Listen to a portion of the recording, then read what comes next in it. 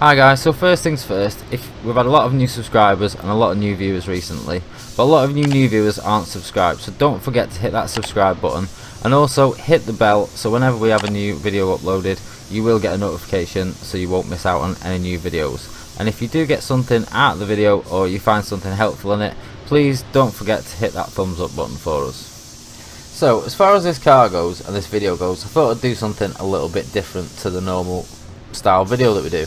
Rather than do a tutorial on something or really go into detail with a lot of pop-ups on the screen and all that sort of thing, I thought I'd cut this one a bit bare. We'll have no pop-ups in it, nothing like that. We have no music in the background, and I'm just really going to do a bit of a walkthrough and a chat about the actual paintwork of the base and clear stage on this car, what I'm doing and when. So first things first, for me the most underused but most important tool to any painter is your tack cloth. Now in any job I will tack a job 2 or 3 times during the job to make sure it stays nice and clean, and just to make sure that especially between coats none of that overspray dust settling on the car and causing any excess dirt nibs that we don't really want in the final result. And if you wait till the end of this video and you see the final result on this car, then you will see that tack ragging it as you go along and trying to tack your blend areas and a few bits and bobs in between coats really does make a massive difference. This particular car, I painted this all with the iWATAs and it came out lovely and clean. I think it had like a couple of nibs on it and it was just literally de-nib it, polish it and straight out the door. There was no full polish on it, just the nibs, and that was it. It really was that clean. It didn't really need any more work doing to it than that. And for me as a painter, when you get a job that clean and that nice, it really does give you that, real good feeling of satisfaction at the end of it, that you've done the best that you could on the job. Now, some people watch the channel and think that, oh, wow, you watch this and wow, he's an amazing painter and all the rest of it. I don't think that. I'm just your average painter in my eyes, and I just share my work for you guys so that you guys can learn a little bit more about the job and a little bit more about what we do. I know not all of you guys are sprayers, some of you guys just like watching people spray. So on that note, if this video is a boring one for you because there's not a lot of information in it or something like that, then do feel free to just mute the video and stick on some tunes and just watch a guy doing his thing with a spray gun in his hand. So on that note, let's get into this job.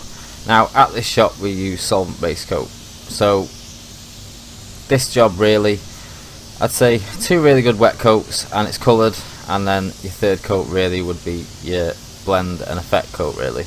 Now I have to say I painted this colour twice and it was absolute pain to blend out.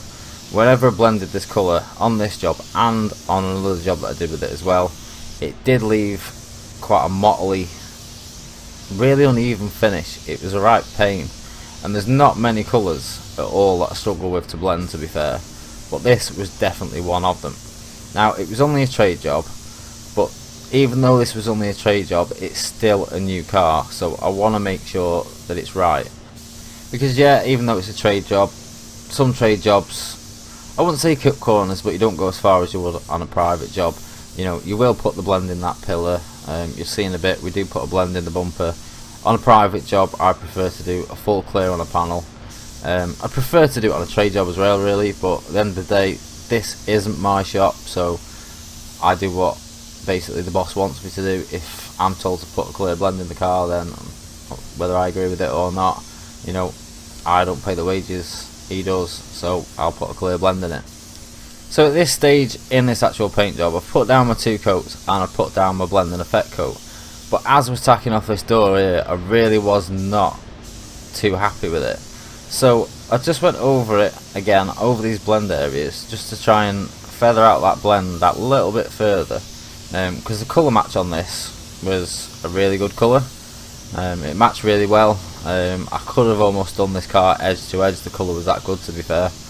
But no matter how much I tried to feather this colour out and just tickle it out at the ends, it just was not having it. It was not having it at all. And like I say, it is one of those, it's not often that a colour gives me any hassle, but just for some reason, just the metallic over the blend areas on this car was just not sitting right at all. And like I say, you know, I mean, some painters might have said, you know what, it's a trade job, you know, if you get it outside you're not really going to notice it all that too much. But I'm just not like that. It was really playing on my mind, so it's not often that I use it, but I did actually go and grab some clear black binder for this one, which I'll show you that stage next, and just use that as a little bit of blending clear, just to blend this base coat and just to help it settle that little bit nicer. Now with the solvent based blending clears, the brilliant thing with it is you can paint it over your blend panel. I prefer to do it like this, prefer to do it at the end if I've got a problem with it, rather than putting it down first, because sometimes I just really don't need to use it. So I'll pop out, I'll just get a quick bit and I've put it in the iWATA Evo for this.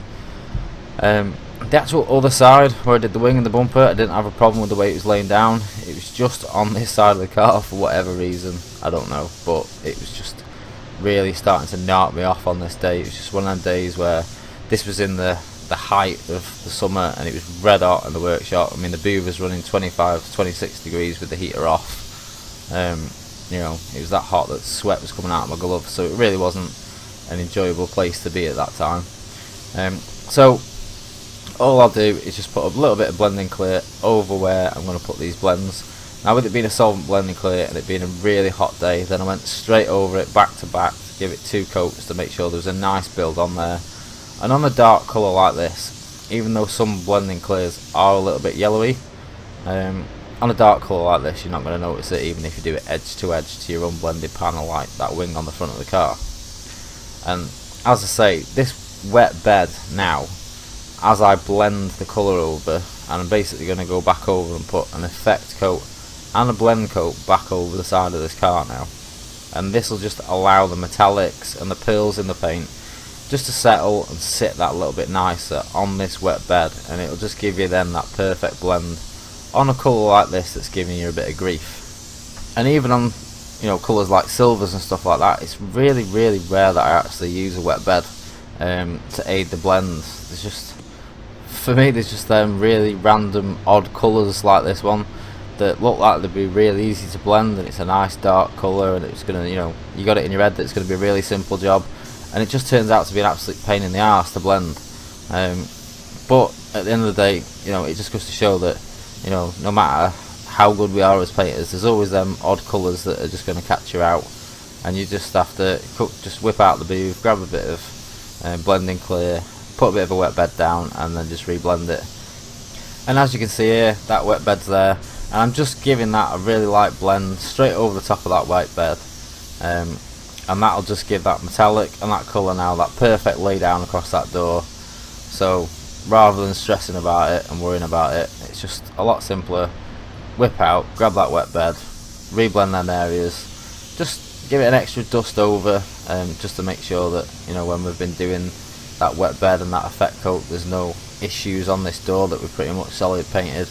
I always like to sort of go over the whole bit again rather than just redo that little bit of a blend. Just keeps it in my mind then that the whole job's right again. Alright, so now onto the fun bit, and probably the bit that you guys most like watching. So we're on to the clear coat stage. So as I said, this time of year in the shop, it was a few months ago now, it was back like the end of July when I shot this video, and it was at a time when it was red hot. I mean, the best time to paint in the booth really was to get in early in the morning at like 7:30 and try and get the biggest jobs out of the way first things, because after the dinner the booth was running about 36 degrees, and it was, I won't say it was horrendous to paint in, but 36 degrees when you're in a spray booth and you're running around in a paint suit with an air, you know, with your mask and everything on, it's getting really hot and really uncomfortable. So, you know, it's a case of I want to get in, smash these jobs and get out and get them on bake. And the good thing is as well, when the weather's this hot, you can up your fluid that little bit more, move a little bit faster, and really sort of like smash that clear on, and it's really nice to get that real quick job, but also get that real quick nice finish on the car as well.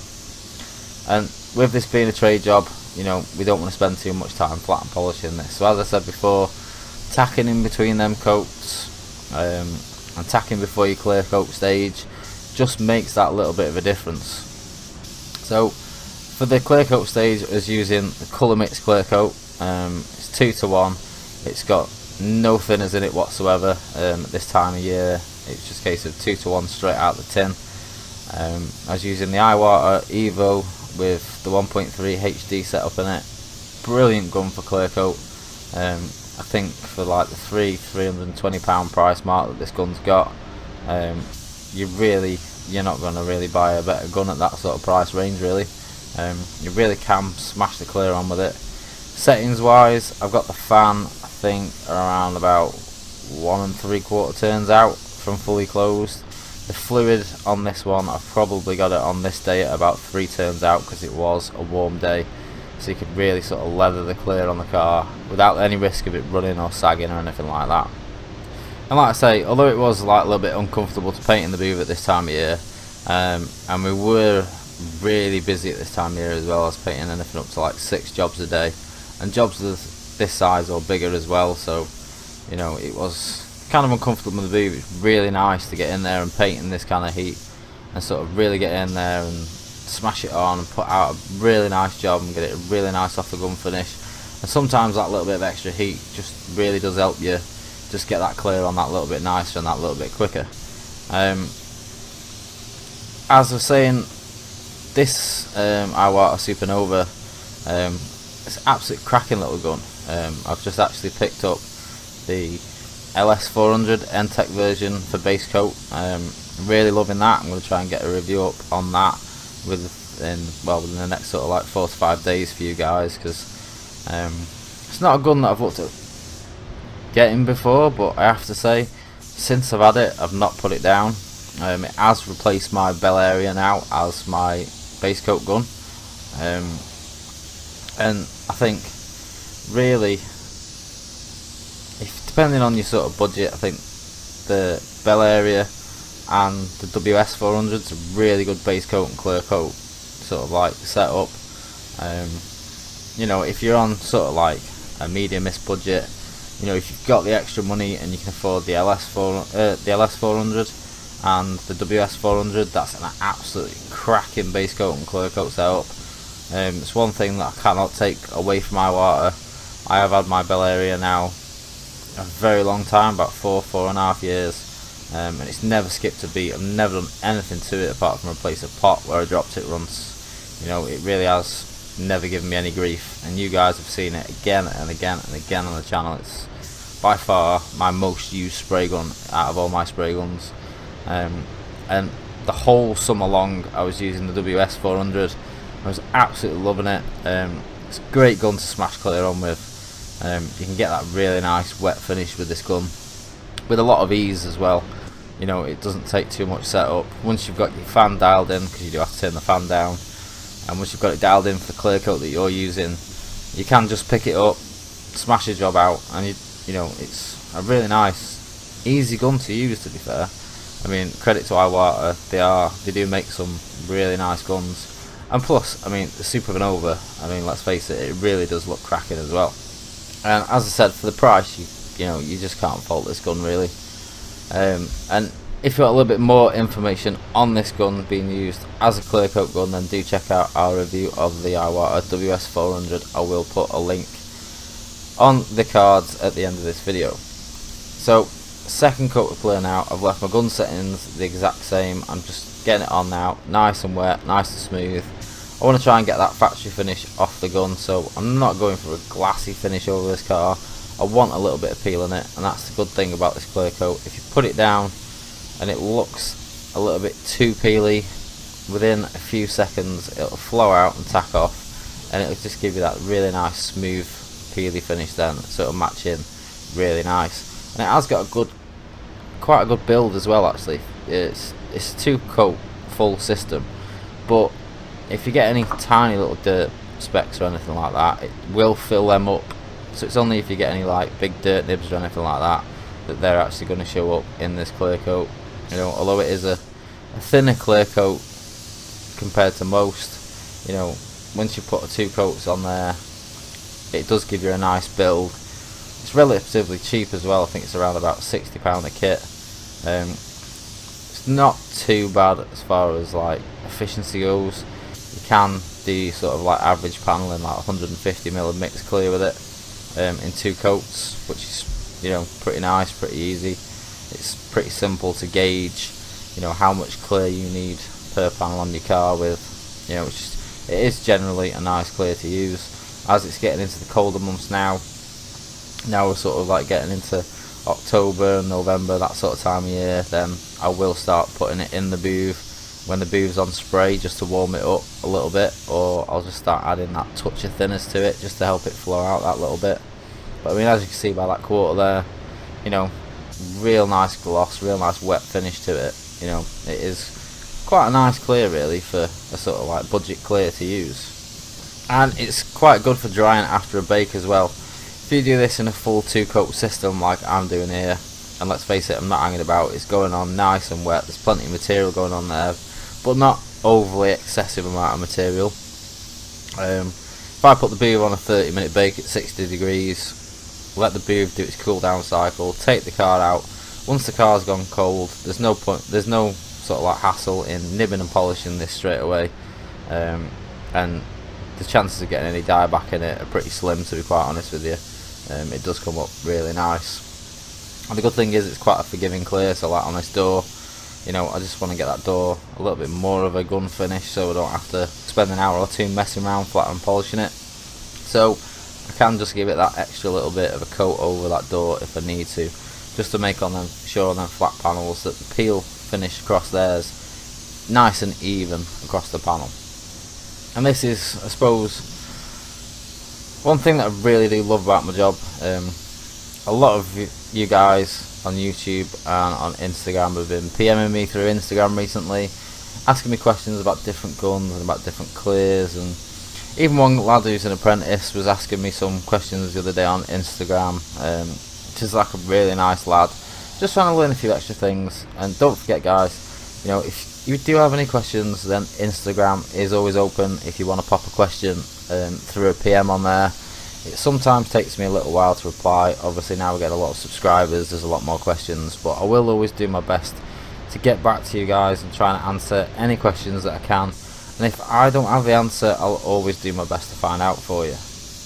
But one thing that me and this lad were talking about is the fact that he absolutely loves this job. Even though he's not doing it full time yet, he loves every aspect of it. He loves sanding and everything else. And like I said to him that, you know, for me, no matter how long I've been doing this job, I still love getting in the booth, smashing the car out, and then standing by and looking at that car after and thinking, you know what, we made a really nice job of that car.